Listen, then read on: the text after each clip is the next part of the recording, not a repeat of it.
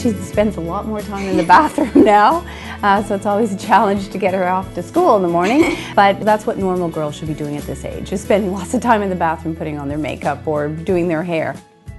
The workshop that she went to, I think, was able to give her a boost for her morale and also for making herself feel better about herself. After the workshop, definitely there was a change in her. I could see she was glowing, you know, whether it was the makeup that she was applying or just the way she felt about herself.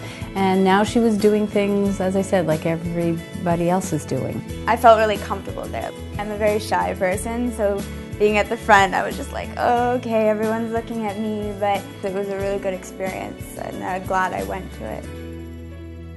When you get diagnosed, it's a huge shock, but you need to learn how to accept it. You can't regret that you got it or fight that you got it. You have to accept it and move on. You have to look after yourself. You need to ask people for help, and you need to accept help.